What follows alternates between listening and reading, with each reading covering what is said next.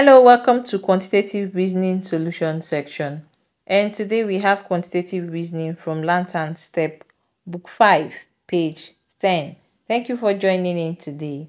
And to our new viewers, kindly subscribe to this channel for more quantitative reasoning solutions and mathematics problems. And to our subscribers, thank you for staying with us.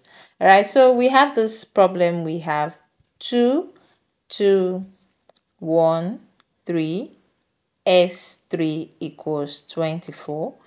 And here we have 0, 4, 3, 6, S3 equals 39. And here we have 4, 1, 2, 4, S3 equals 33. All right, so we're going to solve this. Now, from the sample we've been given, or from the problems we have in this text, S3 is constant, like it was given all through.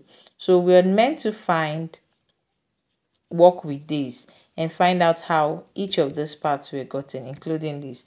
All right, so let's look at it. Please don't forget to like, subscribe, leave a comment for more problems and solutions.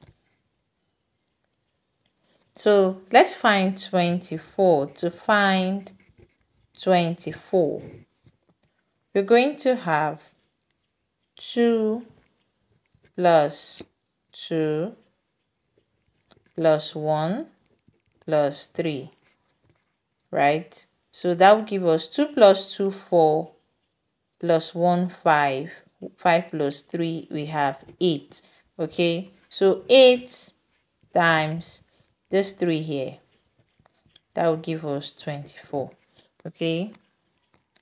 To find 2, let's find this 2. Let's call this A and B. So let's find A. We're going to firstly divide this. So we're going to have 24 divided by this 3. That gives us 8. Okay, so remember we're looking for this 2. So we're going to add this ones. 2 plus 1 plus 3. Okay, that gives us 6. So 8 here minus 6. We have 2.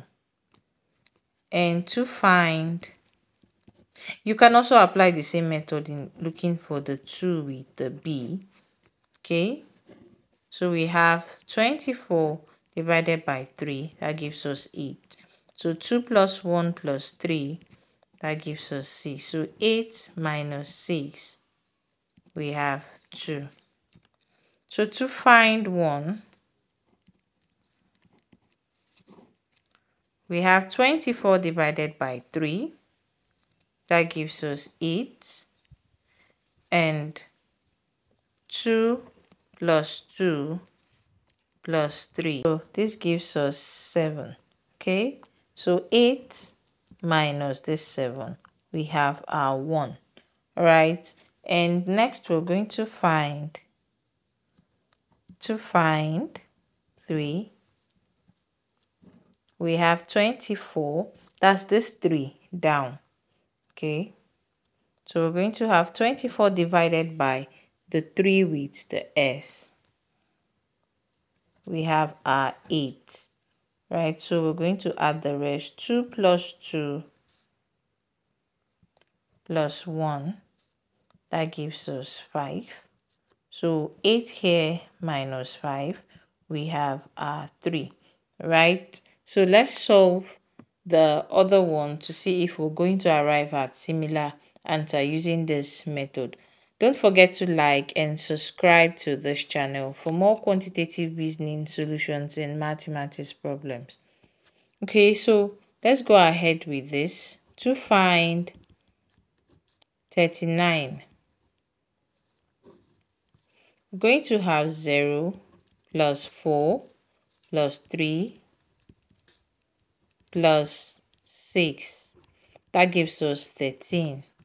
Okay, so we have 13 here times 3. We have 39. To find 0, we have 39 here divided by 3, that gives us 13. Okay, so 0 plus 4 plus 3 plus 6. Okay, that gives us 13. So 13 here minus this 13, we have our 0. To find 4 here, going to have 39 divided by 3, that gives us 13. 0 plus 3, remember we're looking for this 4, plus 6, that gives us 9. So 13 minus 9 equals 4. To find 3, that's this 3 here, up here, we have 39 divided by 3, that gives us 13. So 0 plus 4 plus 6, we have 10. So 13, this 13 minus 10, we have 3. To find 6, this 6 here, we have our 39 divided by 3, that gives us 13. Hence we're going to add 0 plus 4 plus 3 equals 7. So 13 minus 7 gives us 6. All right, so if you apply this same method here, you will definitely come up with the same answer. So we can just try a part there. Don't forget to like, subscribe, leave a comment for more quantitative reasoning solutions and mathematics problems. So let's try to find 33.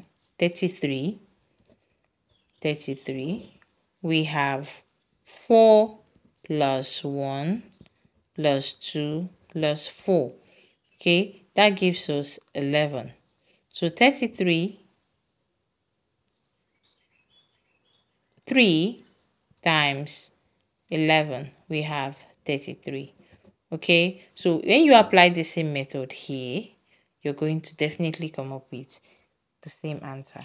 All right, so don't forget to like and subscribe to this channel for more quantitative reasoning solutions and mathematics problems. Bye for now.